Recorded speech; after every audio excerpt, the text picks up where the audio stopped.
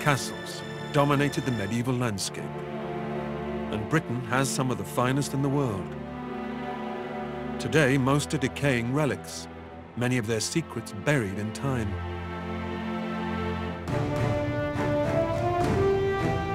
Now, historian Ruth Goodman and archaeologists Tom Pinfold and Peter Ginn are turning the clock back to relearn the secrets of the medieval castle builders. This is the ultimate in medieval technology.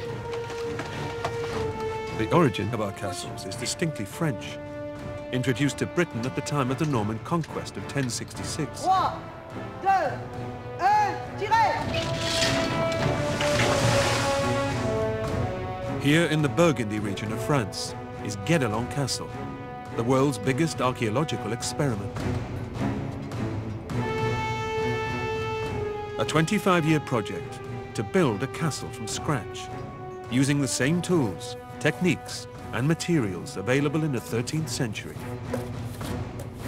It's a lot of hard work at the coalface, because this is industry. For the next 6 months, Ruth, Peter, and Tom will experience the daily rigors of medieval construction. Drop down. Yep, there. And everyday life. How workers dressed and ate. You can really smell your food, Ruth. And the art of combat. Oh. This is the story of how to build a medieval castle.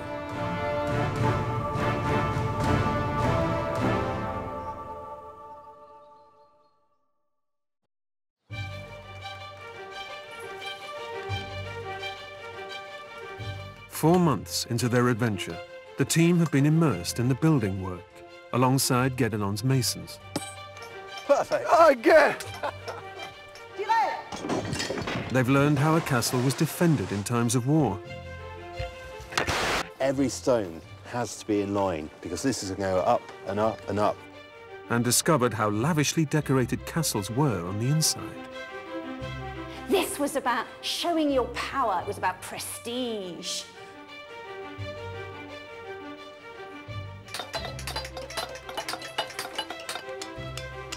Now the team delve deeper to discover the secrets of the skilled communities whose combined expertise made such mighty castles. It's just this mass of molten metal. Castles were not made from stone alone, without the mastery of the medieval blacksmiths transforming metal.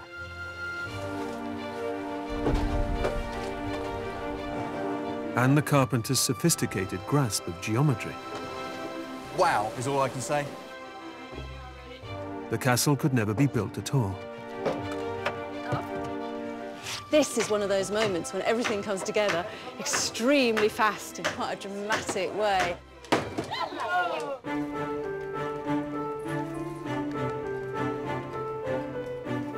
The first castles introduced to Britain by the Normans were mostly built not of stone, but of wood, making them quicker and cheaper to construct. Their favourite design was the motte and bailey.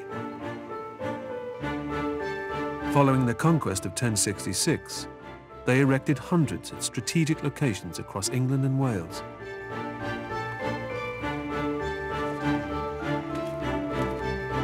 One of the first structures completed here at Guédelon is an example of a classic wooden motte and bailey. You know, I can never remember which one's the motte and which one's the bailey. The motte is your mound, on top of which you're probably going to end up with a wooden tower like this, which in our case in Guédelon goes on to be the Great Tower. And your bailey is the area enclosed by your palisade fence, as we can see here. So this could be your bailey. So the bailey becomes the courtyard, the palisade fence comes the curtain of walls. Exactly, that's the evolution of the castle right there, really, isn't it?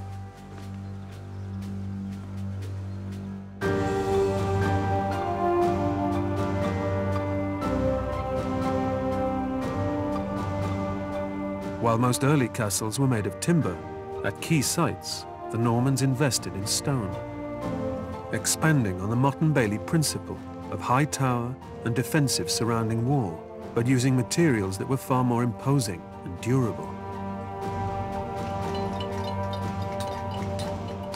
William the Conqueror built stone castles to make a statement. Norman rule was here to stay. The fact so many of these castles are still standing after almost 1,000 years is testament to the precision and skill of their builders. It's this remarkable standard of craftsmanship they're seeking to recapture at Guédelon.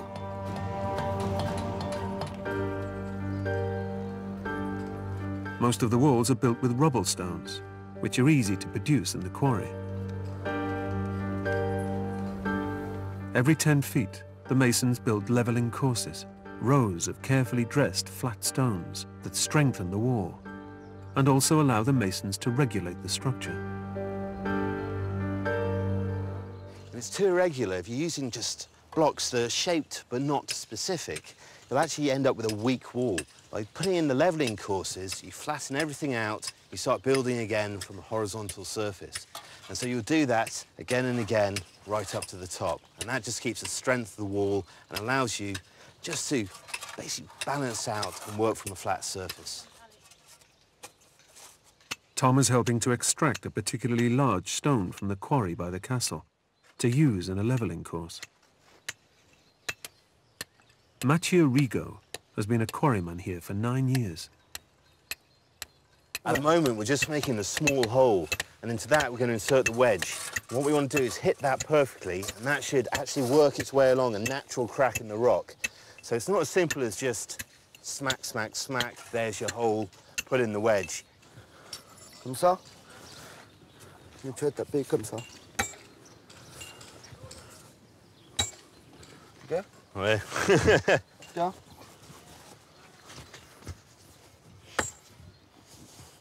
Each different type of rock has its own extraction method, and quarrymen's skills were handed down from father to son.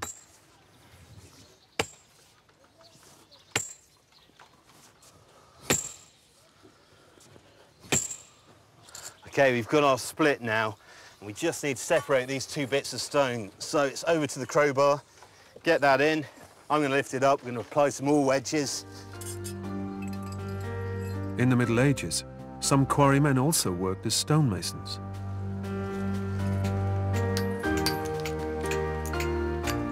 Masons were well-paid free men who enjoyed exceptional status among the workers of the age.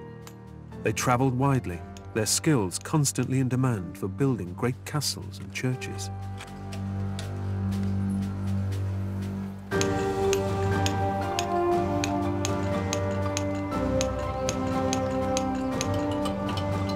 On a construction site, the stonemasons' lodge is where they gathered to eat, drink, and discuss ideas and designs.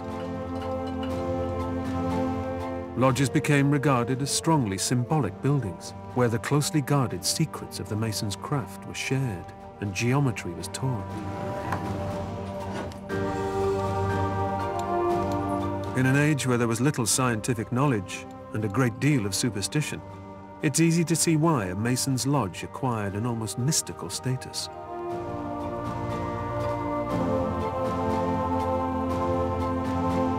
Professor Ronald Hutton is a historian, specializing in medieval and early modern folklore. We're sitting in a mason's lodge, and those words sort of conjure up certain images.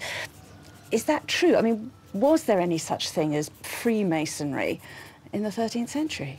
Certainly not. Freemasonry as we know it comes along in the end of the 16th century. Actually in Scotland, where they decided to pull together the mason's skill of understanding geometry and structure in order to try and understand the secrets of the universe.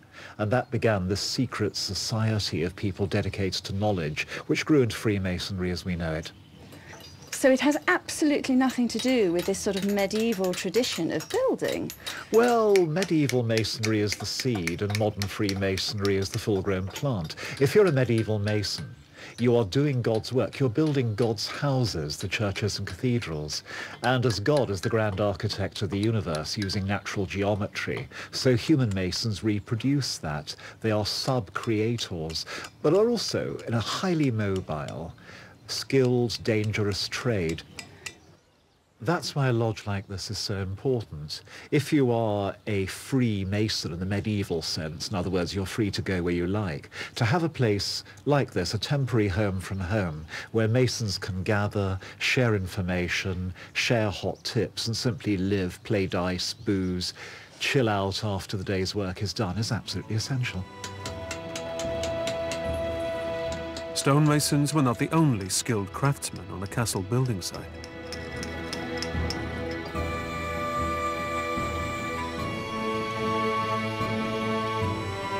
Castles required huge amounts of wood, and this called for carpenters. Roof structures, doors, walkways and drawbridges were all made from timber.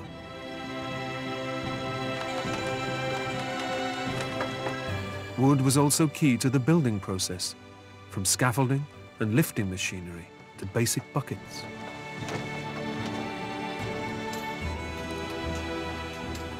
Here at Guédelon, the wooden scaffolding is a really visible part of the build. It's also one of the most precarious and potentially dangerous. Indeed, we know that in 1138 at Canterbury Cathedral, William Sens, the master builder, was up inspecting the high vaults when he fell from the scaffolding and was paralysed.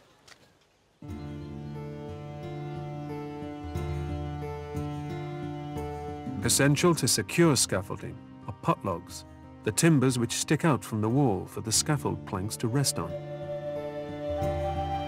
The timbers are deeply embedded in the walls in potlog holes, into which the logs are inserted.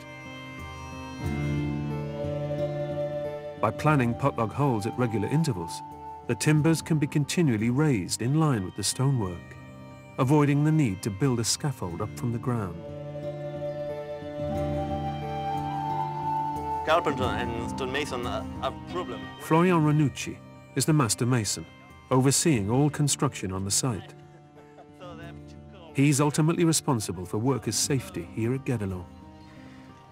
Obviously, we don't want anybody to die when we're building this castle. So there are certain compromises. You're having to have some modern health and safety issues with the scaffolding. How close is the scaffolding you're using to being 13th century scaffolding, and how much is because you need modern health and safety? Well, the 21st century technique for us to work is only to put iron, right, and also modern wood. So when we look around us, the 13th century scaffolding wouldn't have looked very different. The wood would have been hand-produced, not machine-produced. And instead of the bolts, what would it have been instead of the bolts? Ropes. Ropes. It would have just been tied. Yes. Yeah. So we have to do a little bit of compromise. A compromise for our safety and for building in a good way. Yeah. But we don't change the way of building. We use wood.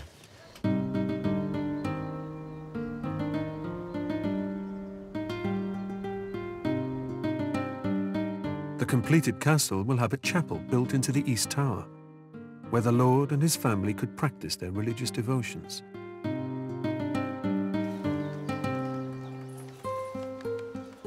Even laymen would have heard Mass at least once a day, so a chapel was considered essential.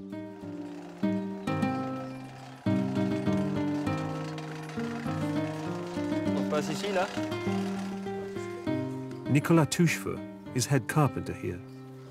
They must get the scaffolding in place to enable the masons to build the next level of the chapel tower.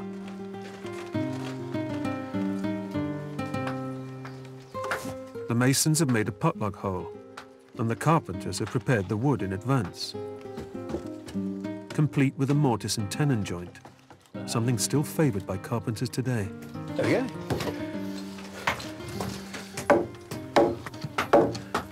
So not only do you have a mortise and tenon here that can be pegged, you've also got a bird mouth joint. So the potlog is actually sitting on this as well as in it to give it maximum security. And then that potlog goes into the castle wall. Pegs? This side. This side. It's secured with oak pegs. More? No? It's okay. Okay. And that is the scaffolding. In, and the build can commence.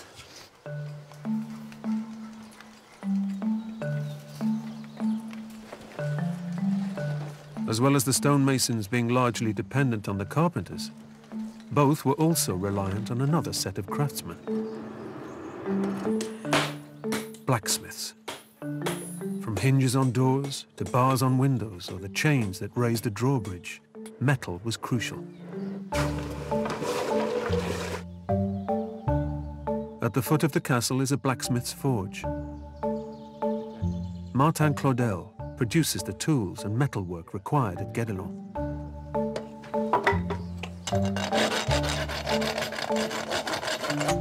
Peter and Tom are helping mix crushed clay with sand and water. They're going to help build a furnace, or bloomery, to smelt iron for tool making.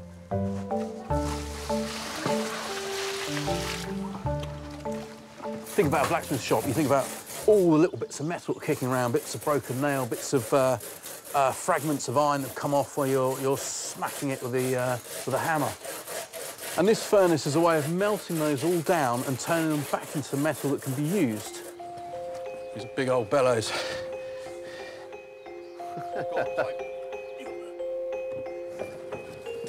That's good. That's good. Once the furnace is complete, they just need to put in the door, held in with an ash paste so they can easily open it.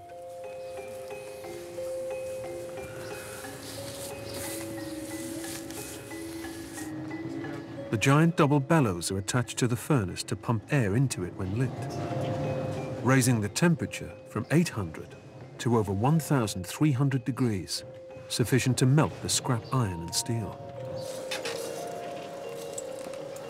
It's a lovely melodic sound with the bellows. It's respiration. Breathing in and out.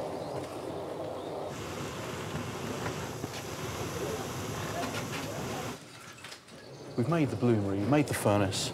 We're going to put in charcoal, we're going to throw in the scrap iron, bring it up to temperature, melt this down, and hopefully at the bottom we're going to get, at the very least, reusable iron, but perhaps we'll get steel. But that's all about your carbon content, the purity of the fuel, and the ability to do a good smelt.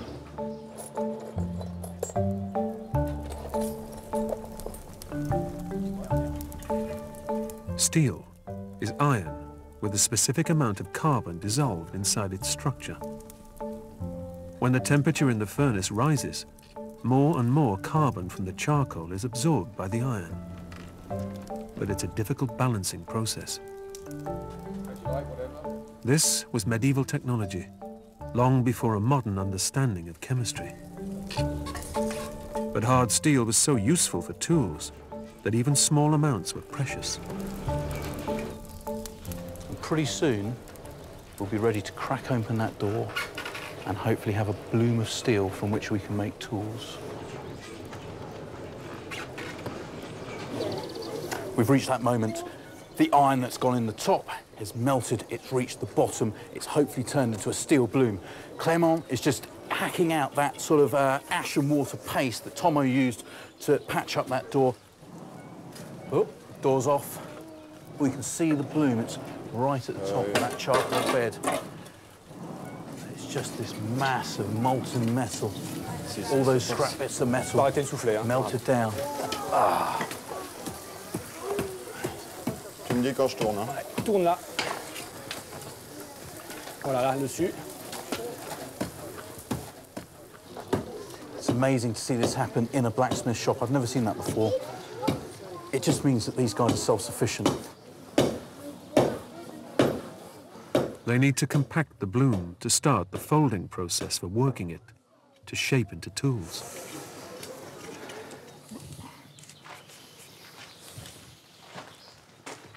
Next, the metal is rapidly cooled or quenched in water to lock in its hardness.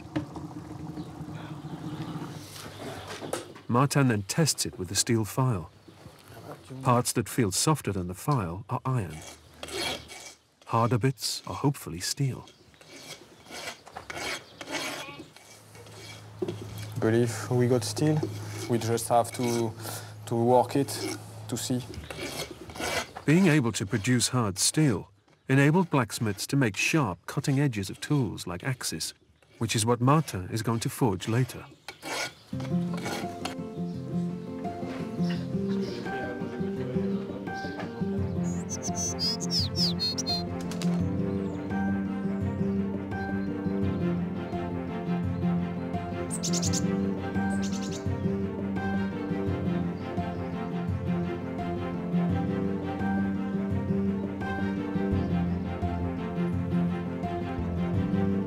In the Middle Ages, the lords of castles like this one were part of the driving force behind the clearance of woodland to make way for crops and to provide timber and firewood.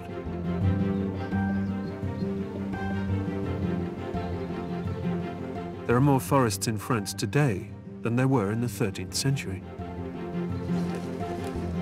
The location of Guédelon Castle was determined in part by the surrounding forest, which provides large amounts of wood. This is our tree. Oh, it has got a good bend on it, hasn't it? Toi, tu fais comme ça. Jean-Michel Houret is the head woodsman. Relax, relax, regarde, la main. He gives the team a lesson in using medieval-style wood axes to fell a tree. La main comme ça. This is going to take us for ages.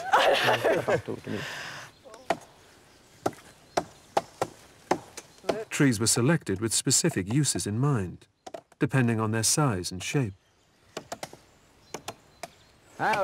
Faut leur expliquer qu'il faut que ça soit comme un gros crayon en fait. Hein. So you're trying to make it look like a big pencil at the bottom. Sarah Preston, the site administrator, is helping overcome the language barrier. Ah, les bras, attention. Il a pas un bras comme ça mériterait d'être plus lisse. Là. Là, il a tapé là, pour que ça soit plus... Sure. Ouais. Don't look over this side then. It's a terrible mess.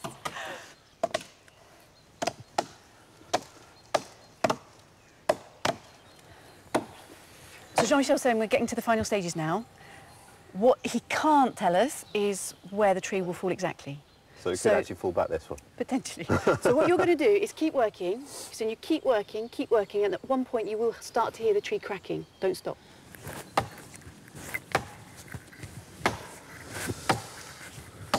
It's so easy now to go and get your lump of wood or get your bit of stone, or the raw materials of life are easy to acquire. Yeah. When you see how much work is involved in the simplest of things. And not just that, it's the tools to get those raw materials. And you're looking at the complete tool set of the woodsman. Yeah. And it's something that's been forged in that blacksmith's area, and it is going to last a lifetime. And they would have cost a fortune, really, for an ordinary working man. I mean, the tools of your trade, people pass them down in families because you have to. They're too expensive to acquire. This is definitely a spectator sport, I've decided. It is, yeah. It's very easy to critique someone's axe skills from it a is, distance. isn't it? I can see a whole new game show coming up now. Can you hear the crack yet, Tomo? I can hear cracking. I don't know if it's actually the tree or me.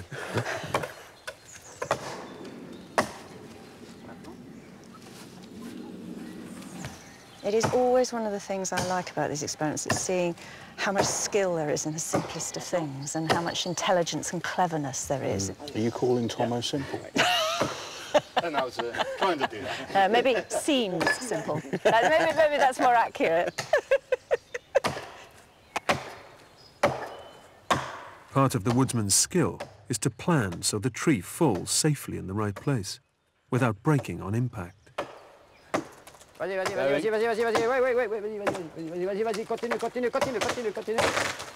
C'est bon. Oh!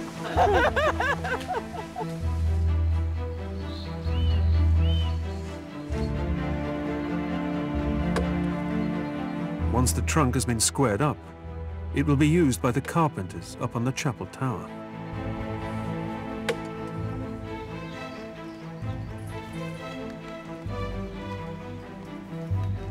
Much of a castle owner's wealth came from exploiting his land and its tenants. One way of doing this was to build water mills, providing a regular source of income.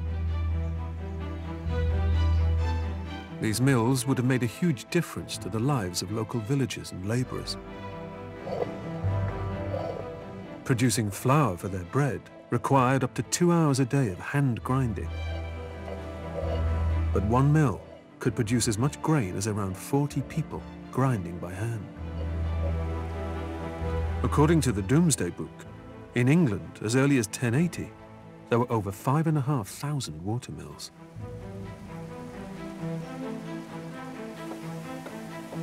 Little is known about the mills of this time.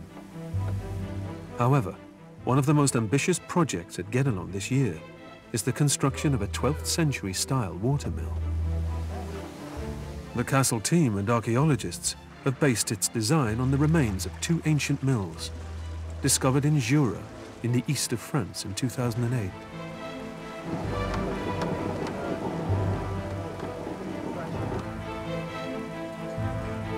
Sophie Windsor is one of a team of carpenters who've painstakingly worked on the watermill over a 2-year period. Today is the moment of truth.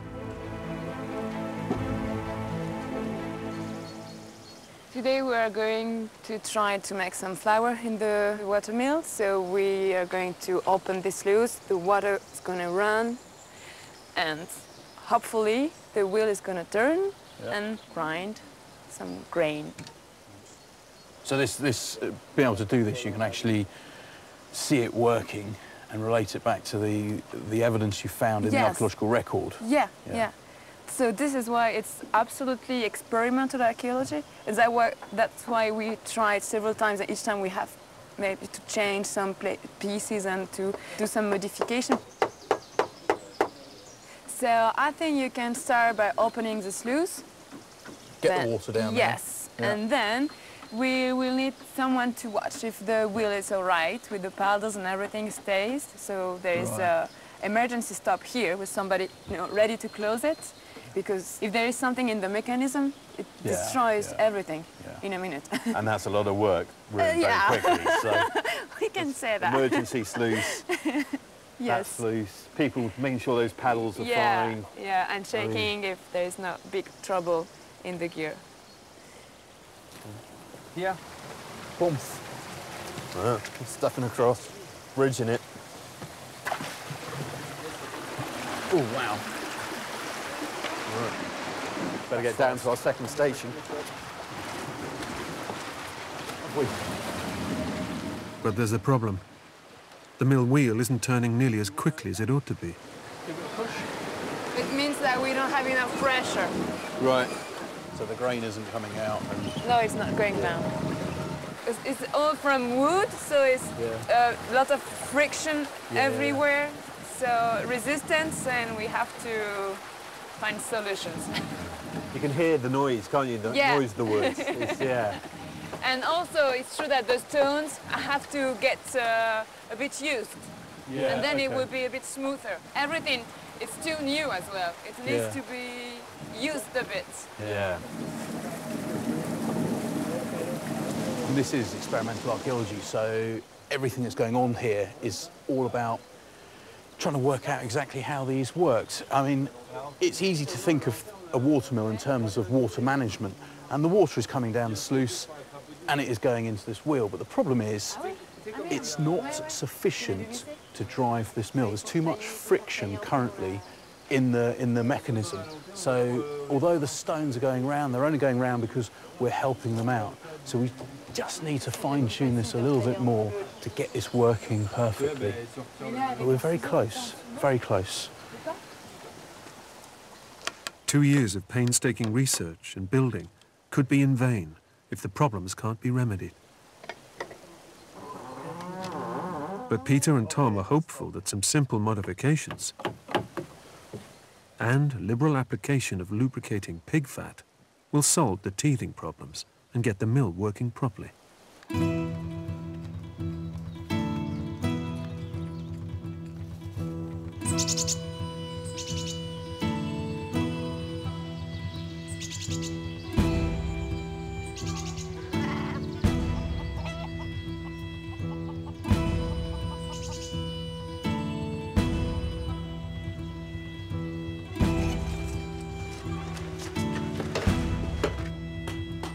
Perhaps the most essential part of the blacksmith's role was keeping the workforce equipped. The stonemason's tools become blunt after a few days' work. Without a blacksmith to sharpen them, all the stone cutting on site would come to a halt in less than a week.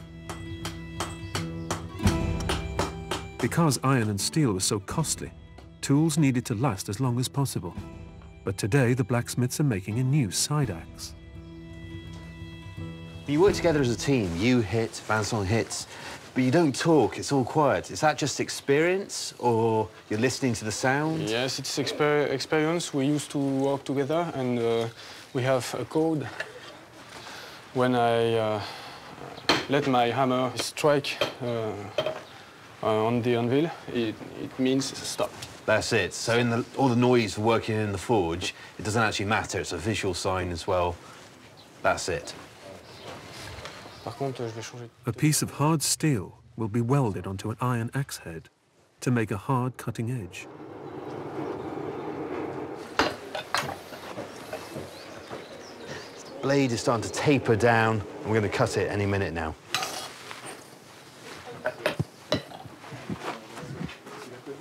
Right? Okay.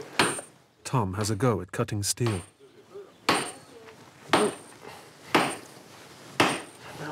It's not as easy as I thought it would be. Oh, we're making some progress.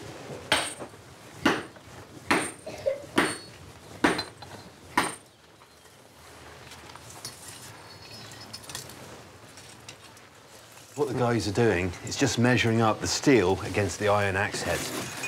It needs to be pretty precise. Until modern times, few methods of accurately measuring temperature existed. So blacksmiths traditionally judged it by watching the changing colors of the metal. Once the iron is white hot, the hard cutting steel can be welded onto it. It's taken a lot of work to make this axe, but when you think about it, it's a crucial tool for building the castle, making the water mills, just shaping anything that was required, like scaffolding. You can't do without an axe. And these guys are working hard constantly to just make sure those tools are available for the entire site. The climax of the process, changing the qualities of metals, was one of the medieval blacksmith's most carefully guarded secrets. Martin heats the axe to a critical temperature, which changes the steel structure. He then quenches it in vegetable oil, which locks in this new hardness without distorting the blade as water might.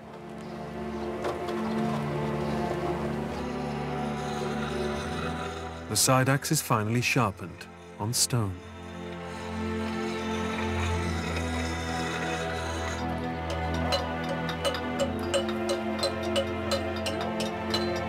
Medieval stonemasons may have been revered, but many held the blacksmith's craft as supernatural. Blacksmiths were intensely magical because since prehistory, they'd performed this extraordinary sorcery of conjuring metal from rock and then fashioning it into beautiful things. Medieval blacksmiths were regarded as great healers.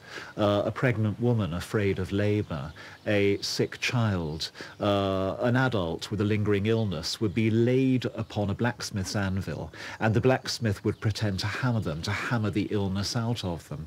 And people really believed that, like royalty, they had the power to heal by touch.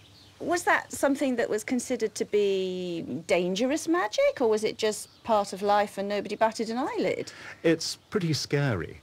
Blacksmiths are often believed to make pacts with the devil, ironically, in which the blacksmith usually comes off better. For example, blacksmiths are believed to be the only people who can do jobs for the devil, like shoeing his black horses, without paying the price of their soul. And there are even tales of blacksmiths, some of them saints, who are capable of grabbing the devil's nose in their red-hot pincers and tweaking it to get rid of him if he's annoying. How on earth did the church respond to that? The church canonised some of these blacksmiths. St Dunstan in England is a classic case. Otherwise, they simply got along with it. Blacksmiths were too useful, and as long as they went to mass and didn't have an alternative kind of religion, there's no problem.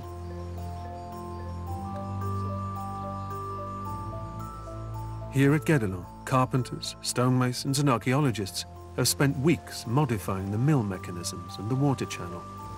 Peter and Tom are going to attempt to grind their bag of grain.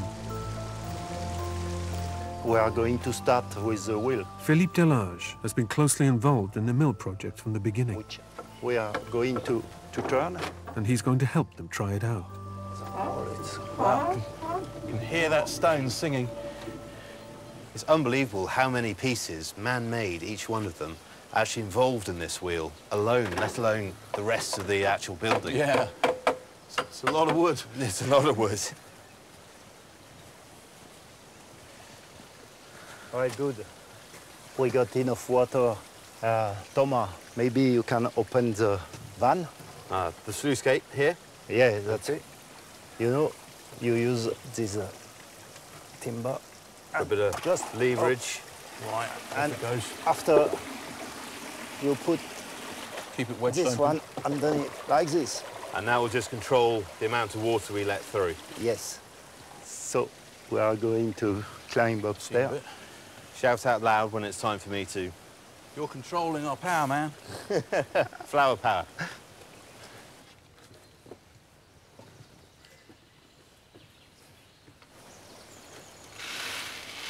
Filled the hopper with grain.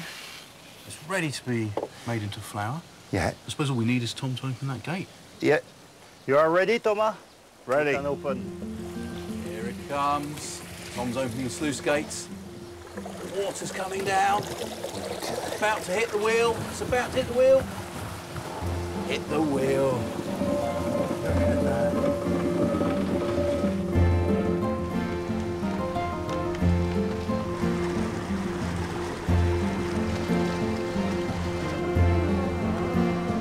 The mill has a paddle wheel, 8 feet in diameter. This turns an axle, turning the smaller pit wheel. The teeth of this turn the lantern wheel, which turns the spindle. This powers the millstone, over 3 feet in diameter. The bottom stone, the bedstone, is fixed, and the top one, the runner stone, revolves to grind the grain. The water is turning that wheel, and our stones are going. Finally, the mill is operating as intended, recreating an extraordinary feat of medieval engineering. Right now, I can really appreciate how precise everything has to be. This isn't pinpoint accurate. It's going to damage it. So, Peter, how's it going? Have we got flour? We're getting... Yeah, it's brilliant. It's superb. I mean, yeah. Wow. Wow is all I can say. You've built this. No, it's okay.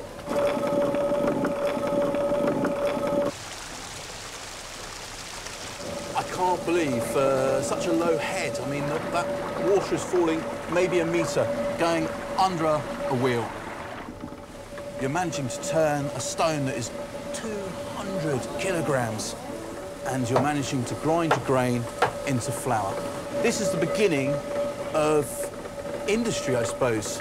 And to have this associated with a castle, you can free up people from the daily grind to do other things. It's amazing. Oh, here he comes. Captain Power. Oh, let's see what we got. Is that it? What do you mean, is that it? Oh, fantastic. Philippe, are you happy? I think it's a good start. I mean, it's just amazing how much work it actually takes to create one mill. I mean, hundreds and hundreds of bits of wood, these massive bits of stone. You've got to channel all that power from the water.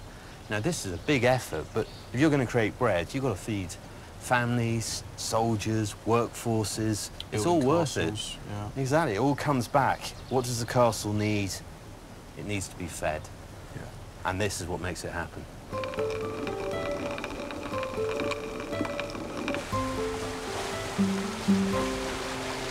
And once it was up and running, as well as producing food for the inhabitants of his castle, the Lord could start making money from his mill. tenants on his land would have been obliged to use it and pay for the privilege.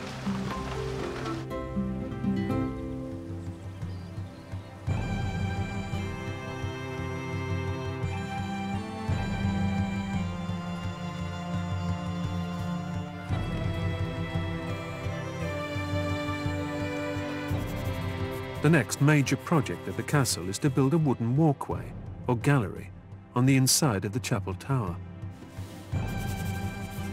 This would allow soldiers to get from the main building to the castle walls, without disturbing the sanctity of the Lord's chapel.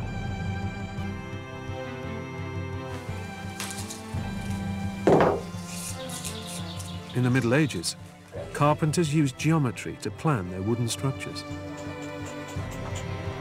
They drew on the floor because parchment was expensive and paper still very rare.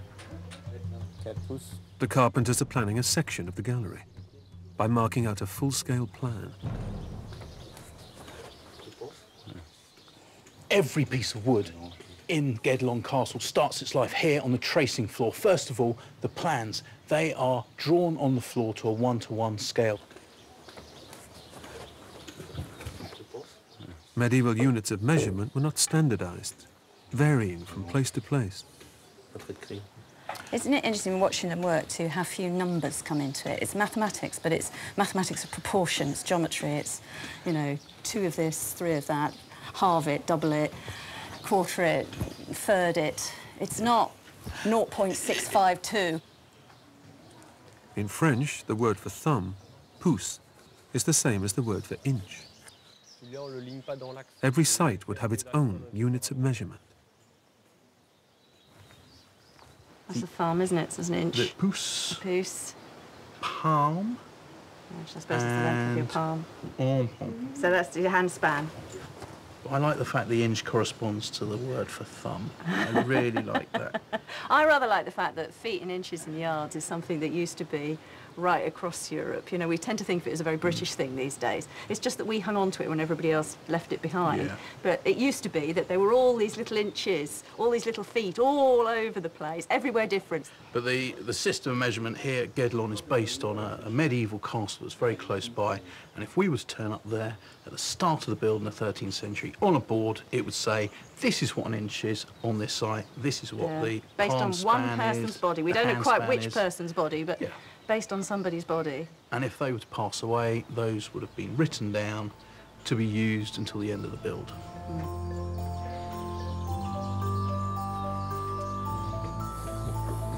To make a straight line on the tracing floor, It needs to be quite tight. they use string with red ochre powder. Pull it quite high.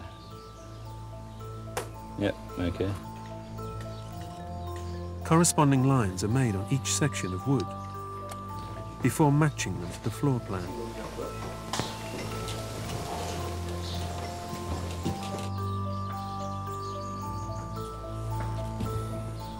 And then they are levelled out and then they're plumbed up. So you're constantly jiggling and it's very, very subtle. Little wedges going in to make sure everything's perfect.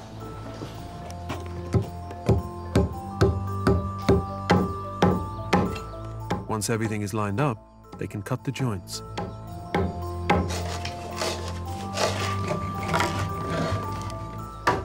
They also chisel carpenter's marks into the wood. These are a code to identify the pieces of the frame, making it easier to reassemble on the castle walls. Each team would have had their own code. Finally, they assembled the completed frame.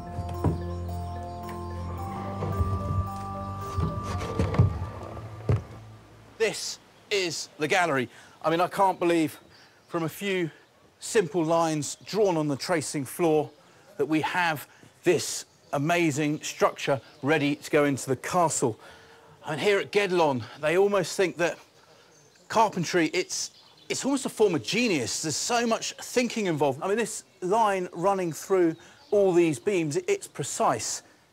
So this can be unassembled by the carpenters. It can be put to one side, it can be hoisted up, reassembled outside the chapel tower. Doesn't need to be the same carpenter because you've got all the marks here. It is a flat-pack medieval gallery. This is going to flip up this way. My feet would be down here, This is a handrail. There will be spindles here. My head would be here, and I'd be looking out onto the courtyard. And this is how you build a castle.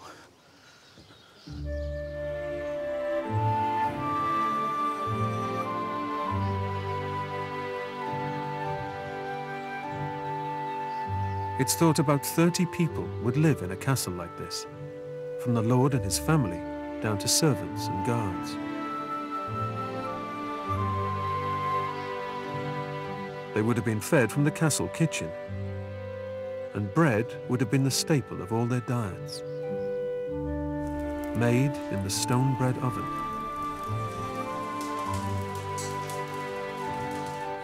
So it's sponging quite nice, look at that. Ruth and Tom are going to try making a basic bread with flour from the new mill. Ruth is using a rising agent, which was popular in the Middle Ages. It smells a little alcoholic. Yeah. Well, sourdough is probably the most ancient method of raising bread because there's next to nothing involved, you know, you're just saving a bit from the previous day's batch. When I made the last batch of bread, I just broke a little bit of dough off and put it to one side, and I popped it in some water with a fresh little bit of flour, and this is the result. So sourdough is literally sourdough? Yeah, it is. There's no trick? There's no trick. There's no trick at all. So I've not added any yeast, and I won't add. And this is going to be an awesome carbohydrate for us, a real staple diet. It is. I mean, this is your real basic working man's bread. I mean, I'll be honest, at the moment it doesn't look that appealing, but I guess you've got work for me to do. Well, do you want to give it a knead? Go on. I'm a Do I big add any of this? Yeah, add a little bit at a time and just start working it in. So it is fingers in, like you were mixing lime putty, you know, that sort of thing. Turning it in, like making cement. That's it. I mean, it's starting to look a bit more how I imagine bread would look at this stage. Right, yeah. I thought I was coming in for a break. Go into the kitchen, you said. No. Well, it's not my fault you admitted you'd never made bread. And were these like family affairs or, you know, a proper big business? How would a baker make his money? Well, the majority of bread was made at home on a family scale. Right, OK, by so women. You wouldn't go out and buy, you'd actually have it in-house. In the 13th century, most of it is being homemade. OK, that's behaving much more like a lump now, isn't it? When you think, you know, work is involved in this at every stage, it's massive effort, isn't it? It is a big effort. So you're happy with that? So just roll it into a nice loaf shape. All right, lovely. Yeah. And then I want you to make a deep, very fast cross. That means that it's broken the surface tension. It's easy for the loaf to rise. Right. And you also get more high-quality crust for your crumb. OK, so 2 cuts, nice and quick. Donk. That's the one. Burning wood heats the oven and is then raked out before the bread is placed inside. That's pretty warm. Do you fancy rake raking out? I can do that. So what am I doing this, Ruth? It seems incredibly dangerous. It is incredibly dangerous, you're right there. Just a but bit of fun, basically, isn't we it? don't need the fire anymore. The fire has done its job. It's heated the stones, it's brought them up to cooking temperature, and now we need to get the oven clean, ready for the bread to go in. Right. And we also want to put a little bit of steam in there so that it will help that final rise. Just scrape it all to the side so you've got access to the fire. That is your 13th century oven health and safety, that little move there. That's your safety. Right, next job. We've got a mop that's been soaking. You need to just quickly mop out the oven. You're not just cleaning, you're also adding steam. That's a mop, is it? That's a mop. You're going to get it in and throw it around. OK. That's it. And you can see how that water doesn't just turn to steam, it just sort of seems to almost explode into steam. Look, oven's dry. Your next challenge is to get it on your pell. Right. There we go. There we go. Make sure it's sliding on the pell. It is. There you go. Sticking it in. Right bang in the middle. Right bang in the middle. That's it. Done. Oh, look at that go. Yeah. I'll give you a shout when it's done. OK. I'll go back. Back to work then.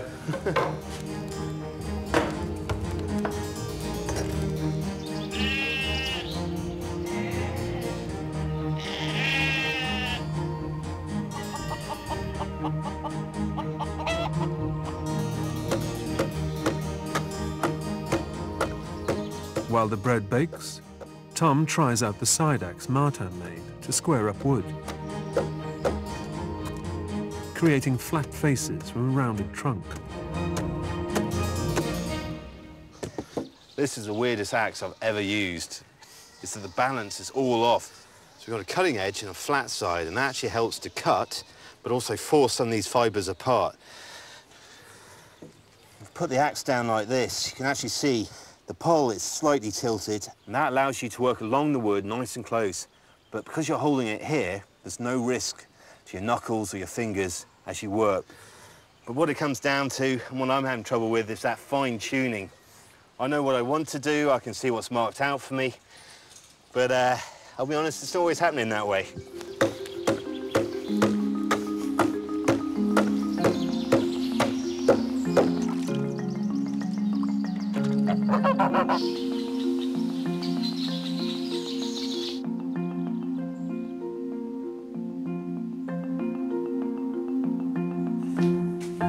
Okay, moments of truth, Ruth. How's your loaf done? It looks quite a dark loaf. Was that the intention? Dark? You mean burned? You mean burnt? I'm not a baker, so I don't want to make that, that claim. Uh-oh. Looks like we've got the oven a bit hot. All right, let's have a... Whisker out.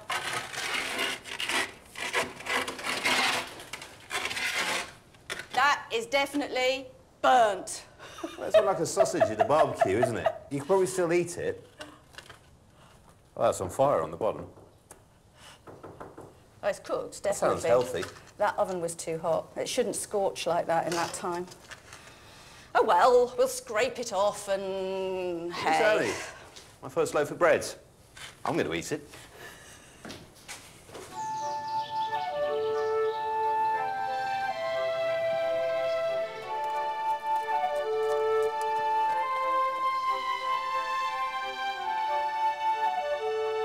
The wooden gallery is ready to be installed beside the chapel tower.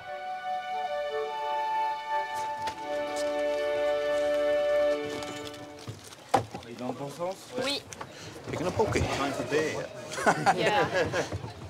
Each carpenter is going to take a post. Myself and Tomo are just here at the handrails to make sure it doesn't topple over that way. They're going to remove the chocks, and the 3 posts are going to sink down. The mortise and tenon joints will come together, and this gallery will be locked in place, ready to take the final roof section that covers it in. Here we go. Chocks out. Oh.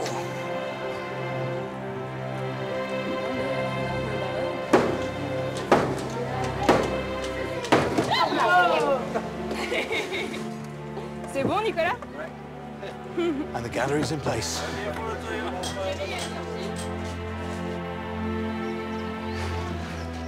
With the basic frame in place, long beams are now needed for the roof section. Come on. Sorry, mate. Push. Sorry. Up. Straight up, yeah? Yeah. Okay. After all that slow work where people seem to work for hours and hours and hours and produce very little, this is one of those moments when everything comes together extremely fast in quite a dramatic way. When you are ready. Up. It's going to... Yeah. Drop down. Yeah. Yep, there. Okay. Yeah. Et il faut l'envoyer vers moi.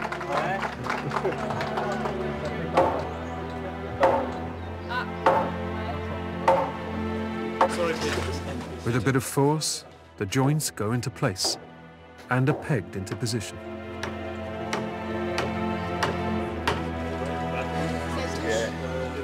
Just need to pop a roof on it, and there you are. You've got a link between the Great Hall and the curtain wall. It's physical work, but to think when we first saw that drawing of what this was going to look like, yeah, I didn't think we'd actually see this at the end of it. It was brilliant.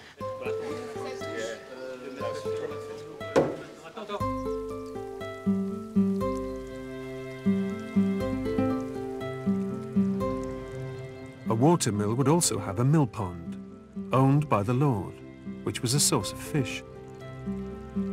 And castle workers might well have been rewarded for their hard work with a fish supper.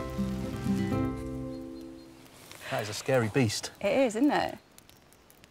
Pike was a favoured dish at feasts throughout the Middle Ages. So freshwater fish was actually quite highly prized. Yeah. And pike more so than things like salmon and trout. Yeah, that is a medieval fish and a half. Ham full of leavies, fat hen, lovely medieval vegetable. And you're not doing anything to this pike? No, just shove him on as he is. So, half an hour, should be done.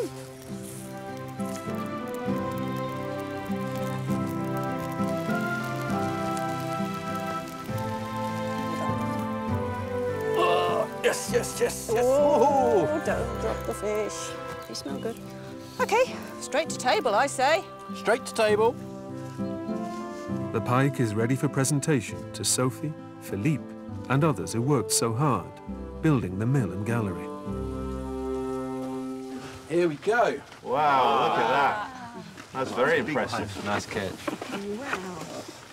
Love to say I caught that myself. I also want it noted I have brought something to this meal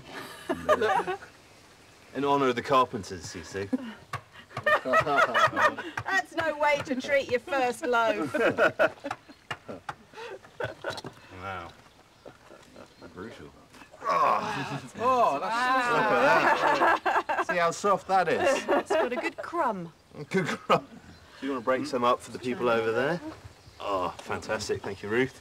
Philippe, having worked the mill, what do you think of the bread coming out? I mean, it's not bad. Not bad. Look how solid this pike flesh is. See, this is why it's one of the king of fish. You can actually carve it into finger-sized pieces. Which is the point. You're supposed to be able to pick it up with your fingers, and yeah. Wow, that actually is really good. I mean, That's genuinely. right, isn't it? Really nice. And I always thought pike was really bony and so therefore really hard to eat, but... Well, it's not particularly, is it? There's a lot of meat. And it's quite an intimidating looking fish when you think about it. Oh, you should have seen it when we were still fresh. Jeepers. I think we should drink to the mill. Yeah. Cheers. To the meal. Santé. Santé. Mill. À la vôtre. Voilà.